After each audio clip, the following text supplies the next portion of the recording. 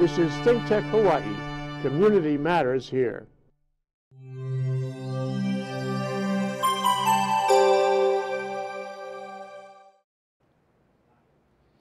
Aloha, I am your host, Winston Welch, and delighted you are joining us again today for this special session of Out and About, the show where we explore a variety of topics, organizations, and events with the people who fuel them in our city, state, country, and world. As a disclaimer, any views or opinions expressed by me are strictly my own and not connected with any organization.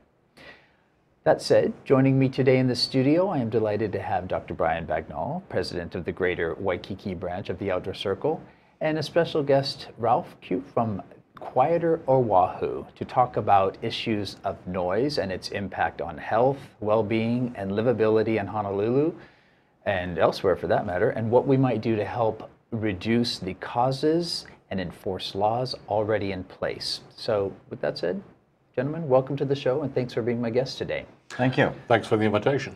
Well, this is an issue. I do sit on a neighborhood board, and I've gone to others, and I watch Olelo and various media that talk about noise a lot, and I also am a resident of Oahu, and sometimes the noise is absolutely deafening and insane. So tell us, if you would, what is Quieter Oahu, and how did it start, and why did it start? Well, probably about 9 or 10 years ago, I had the occasion to read a article posted in Kokua Line in the Star Advertiser. And the title of the article was, HPD's War on Noise is Alive and Well. And they provided statistics that showed that HPD, over a 5-year period, had issued a total of 4,048 citations. Now, while we might look at that and go, that's a lot of tickets that are being issued, if you put it into perspective, first, it was a 5-year period, so that's roughly 800 a year. Second, there are approximately 2,000 sworn officers on the Honolulu Police Department force. So if you divide that 800 by 2,000 sworn officers, that's roughly 4/10 of a ticket per officer issued. And then if you run it out to the average 20-year career of a police officer, that means that each police officer is issuing only 8 noise citations in a 20-year career.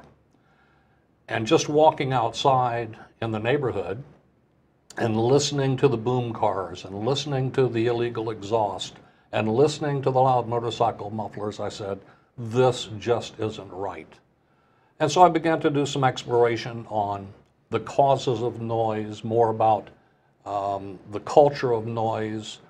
And what I found was there is very little information that applies locally to who do you call for certain noise problems, who has jurisdiction over that noise issue versus another noise issue.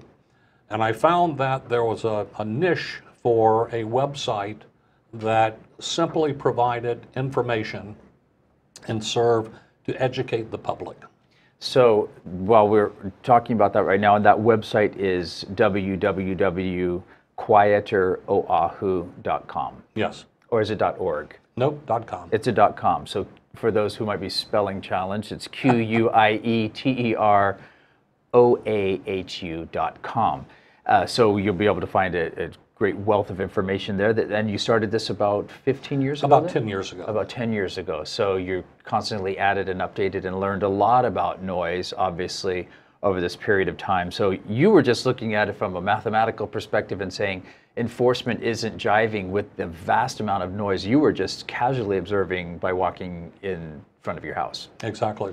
And so it got to the point where it bothered you so much, you started a website, which is, as I have said many times on this show, when someone says they should do something about that, or why don't they do something about that, they is you. And in this case, we've got the example right here of someone who said, enough already, I'm going to take matters and do something about it and become a resource for the community. So I applaud you for that, sir. And, you know, people might say, okay, well, Ralph, it's not high on the priority. You know, we might be attacked by Martians tomorrow, or the police have to pull over drunks or stop, domestic violence or whatever. Why is noise an important issue that actually needs to be brought up for any reasons? Maybe I'm guessing that health is probably among them, that we're not even aware of the health risk associated with noise beyond just irritation. Well, that's true. And I like to draw the parallel to the early 50s into the 60s and really even into the early 70s. We didn't really think too much about smoking. Mm-hmm. And yet now we know what a great health hazard and health risk that smoking is. And more specifically, in the 70s, we weren't too concerned with the secondhand smoke of smokers because we're not the ones that are smoking. There's just a little smoke around us. So now we know that even secondhand smoke is a danger to public health, and we've taken action accordingly. Well, I think we're in that same position for noise. No one really associates noise with being a health hazard or a health risk. But in 1999, the World Health Organization of the United Nations published a report entitled Guidelines for Community Noise. And in that report, they made the very specific statement discussing the adverse effects of noise on residential, social, work, and learning environments and the negative impact on each of those. And they specifically cited health risk associated with noisy environments, ranging from mental health issues to cardiovascular issues to stress issues, all of which are disruptive, all of which are negative, but overall, the effect on the quality of life of people who are exposed to noise on a continuing basis. And that's an important point, and I think, Dr. Bagnall, your branch of the Greater Waikiki Outdoor Circle is one of its focuses is livability, and livability is certainly impacted by noise. Now, you live in a high-rise building, so you're not at street level getting noise from the buses, but are you in fact impacted by noise where you live? Yes, well, I live in Waikiki, and I live on the 30th floor, and these loud vehicles, you don't hear the other vehicles. Cars have got a lot quieter in recent years. Mm-hmm. You don't hear them so much. But these, the emergency vehicles particularly, but also these altered motorcycles and cars, they travel up and come right through the windows at all times of night. So noise is an interesting thing if you know the physics of it. It doubles with the closer you go, so it's a logarithmic scale. So okay. Loud noises really do annoy, and when you get down below another level, it's quite livable. And so that's it. There's a threshold, I think, of noise that becomes a health issue, and you notice it, and you wake up and you don't sleep, and you get grumpy, and children wake up, and all that kind of thing. Have you woken up from actual street noise? Yes, many times. And so I'm on both Alawai Boulevard and Kalakaua Avenue and Macaulay. There couldn't be three more noisier streets. Mm-hmm. And it's noticeable that it's the violators that you hear. You don't hear the normal cars and the normal buses. So the vast majority of people are law-abiding and non-sociopathic, shall I say. Yes. But let's go to ambulances. Surely we have to make an exception for ambulances and police vehicles to blast that siren, which could cause a heart attack. Honestly, sometimes I hear it so loud. But you'll have people that will say, this is a safety concern. It's non-negotiable. We have to make it super loud so that everybody can get out of the way. And I've noticed a new multi-tier noise level now, which is a woo, woo, woo, woo, and a very high one and a medium one and everything in between. How do you respond to something that says we have to have this for public safety? Well, you're absolutely correct. We do. And as our culture and our society continues to mature and evolve, there are certain aspects, and particularly on Oahu and within Hawaii, where we live in such congested areas, it's necessary to provide these safety features on emergency vehicles for the most part, simply for public safety. But that being said, I think there are other times, 3 a.m. in the morning, that it probably isn't necessary for a fire truck or an emergency vehicle, an ambulance, to go screaming down Alawite Boulevard, blaring full on the sirens that it's equipped with. Now, the only caveat I will add to that is that in many instances, municipalities have to do that, regardless of the time or day, simply because of their exposure to liability should the unlikely event occur that there is an injury as a result of them speeding to perform their emergency service.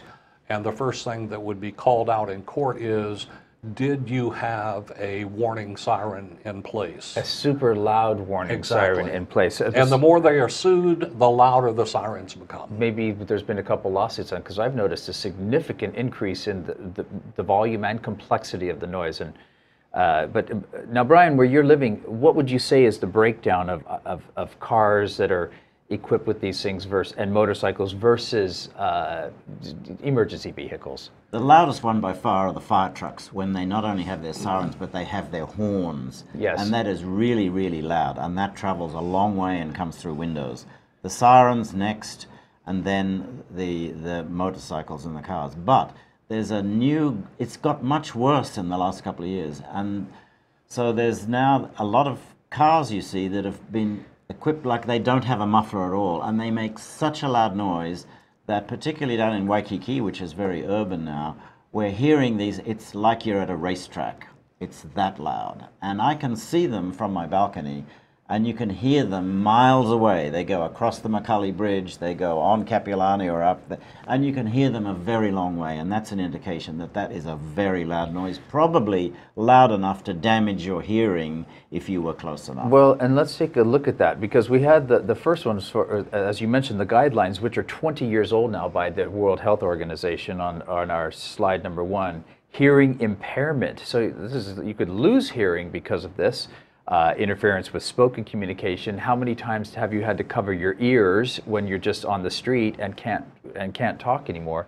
Sleep disturbances, as you remember. Cardiovascular. Okay, so can give you a heart attack maybe if it's too loud or scary. And anecdotally, one of the things that has happened since that report was published, there have been recorded instances of people who have suffered from collapsed lungs from being in proximity to exceptionally loud noise. Wow.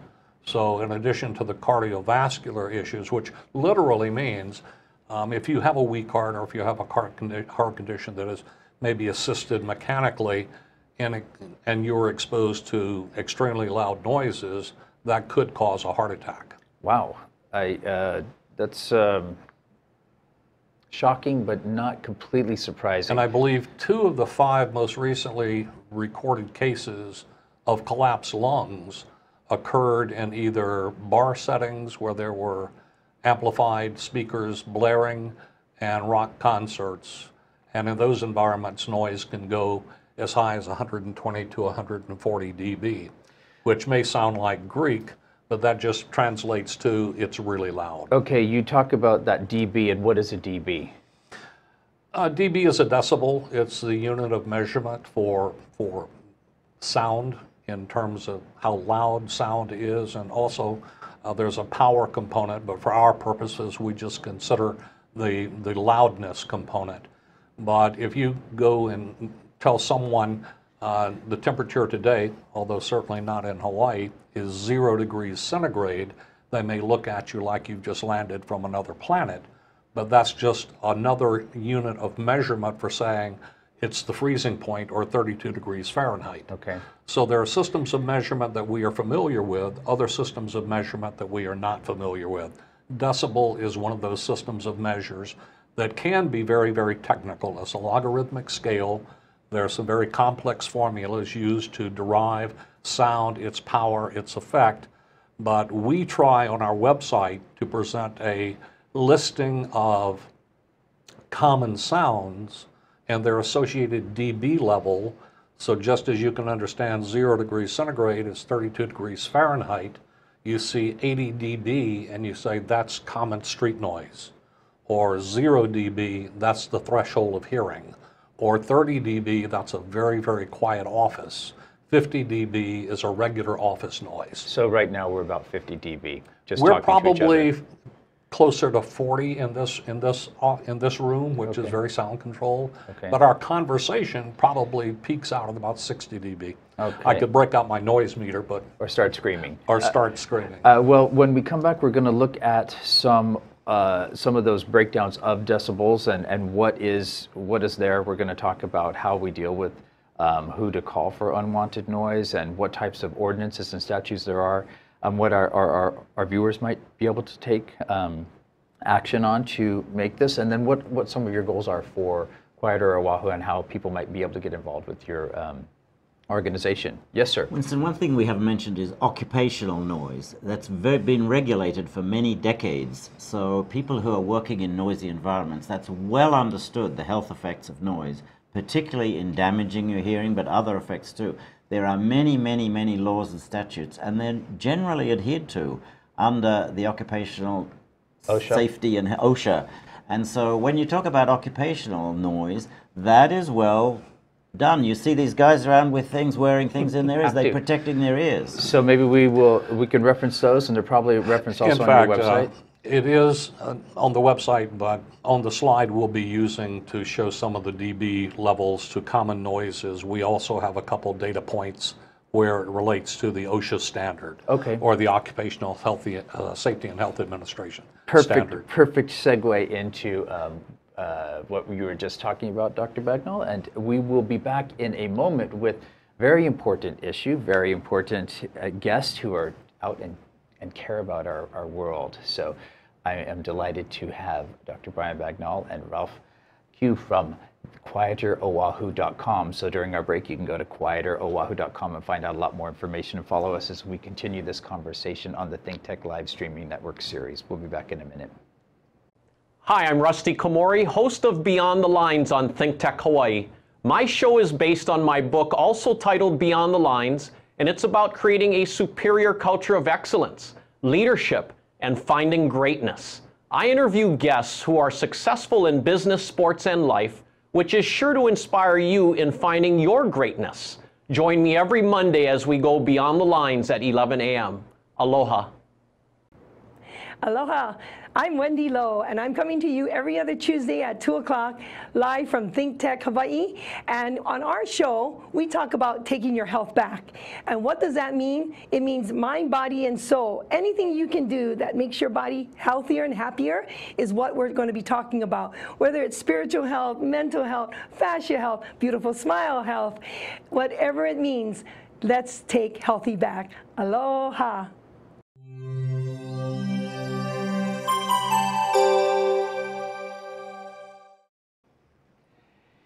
Okay, we are back. We're talking about noise in Honolulu, its causes, its effects, and what we can do about it.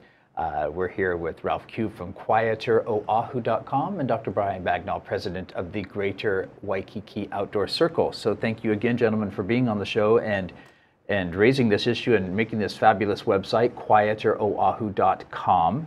And we were looking at some of the WHO documented effects for 20 years, hearing impairments and interference with communication, sleep problems, cardiovascular disturbances. You added collapsed lungs, disturbances in mental health, of course, because we all go crazy and mad when that happens, negative social behavior and annoyance reactions. I'm sure people just want to punch someone sometimes when they're on that scooter, and task performance. So as we go down and we look at these things, some of these decibels that we might look at here, and if you could explain to this, so you said before the break that we're talking about now 60 decibels? Probably around 60 dB, yes. Okay, and we have a slide on that one that which shows where we're at. Well, this is a good one to move into first. Okay, sure. We have a lot of people who use our contact form on the website to let us know what they're experiencing out in the neighborhoods. And this is a collage of what represents the sounds, sources of noise that we hear the most. In the top left and top right, you see motorcycles. The second row, left and right, you see these incredibly large speakers that are fitted into what are colloquially call boom cars. Okay. And in the center, you see a gas blower, landscaping equipment we hear of. Leaf blowers. Yeah. Down at the bottom, you see the exhaust that have become so pervasive on the small import vehicles. And then you even see a rooster there because we hear a lot about animal noises. Yes, we do. And amongst those, the question is, you know, who do I call? How do I report? Is there a law that covers this? Because when I first began the website, what we would hear most is we need more laws to cover noise so that we can get these offenders off the street. And we comment immediately, well, we really don't need more laws. We have plenty of laws on the books that cover almost any kind of source of noise that we experience day to day. What we don't have, unfortunately, is the requisite enforcement of those laws. Which I think people are surprised that there's any laws on this, because I remember that the chickens came up on our neighborhood board, and this was a source of endless discussion, and who was in charge of the chickens and capturing the chickens. Of course, sorry to say, the chickens are coming back, but To roost. to roost, yes. But I've always wondered, how do these specific aftermarket noise-making appliances installed on mopeds or other vehicles, how do they pass a safety check? You cannot have too dark of windows to pass your safety check. How is it, and you mentioned police enforcement, and so it's probably a lower priority, but if they were stopped for speeding or whatever, would they not automatically be given a citation as well for one of these aftermarket vehicle? You would think. I don't know if you can call up the slide that has the noise laws. The noise laws, okay. Yeah, we've got we can lots comment and on lots of those. laws on the different things that we have. There you go. There you go. Okay.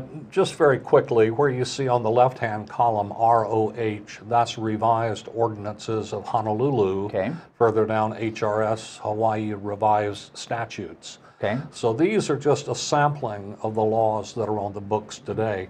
The first one, for example, is entitled Prohibited Noise. It would have effect on the boom cars and the loud auto stereos. And this is perhaps one of the simplest ordinances to understand, because it simply says if a police officer can stand 30 feet from the source of the noise, in other words, your car, and hear noise, then it is too loud, and a citation can be issued. And I believe after the third citation, the fines go as high as $1,000 and confiscation of the equipment. But you will never have an HPD officer enforce that ordinance. You can call, as many people have, the officer will respond, they will hear the noise, and they may even say to you, yeah, that's really loud, but they won't issue a citation, and when you ask them why, they respond, because I have officer's discretion on when I do and do not issue a citation. Which is probably true for a lot of things like speeding. So how about if my neighbors are having a party, or maybe they like to sit out in their driveway with their boombox on, sitting in the car, and just they're, I don't know, just sitting out in the car, and I call the cops. Same scenario? The same scenario. For parties in particular, that can get really loud really quickly. And if you call the officer, in most cases, they will go over and say, turn this down a little bit, tone it back. Yeah. But there are two conditions. One, if they're just having a party and being loud, and the other is if they're having a party but beforehand they went to the Department of Health and requested a noise waiver. They can specifically say to the Department of Health, on this day between these hours, we're going to be having this type of celebration, and the Department of Health will issue a waiver for you to have that noise for that period of time. So when you call the officer and have them investigate, it's always good to say, and if they are loud in your opinion, would you check and verify that they have a noise waiver in place? Okay, I guess the masses don't know that. And so you mentioned the Department of Health. So actually, because this is obviously a health issue from all of the ill effects from the World Health Organization, is this something where we should be pursuing, you said we don't need more laws in this, but it's a health matter. So is it appropriate that we would put this under health under health laws rather than under public safety laws, or? Yes and no. There are several agencies that have jurisdiction over different types of noise. For example, if it's within your neighborhood, if it's a residential issue like loud noise, if it's a mobile issue such as mufflers on cars, automobiles, trucks, or stereos in automobiles and trucks, HPD has jurisdiction. So generally speaking, if I'm suffering from ill effects of noise, even to the point where someone's just revving an engine in the driveway just to do it, should I call the police as a general rule? To issue a complaint, you call the police as a general rule. If, on the other hand, it's construction noise or fixed noise, we had a contact sheet come in just the other day about a very, very loud, I think it was an air conditioning system or a scrubber on top of a building. Okay.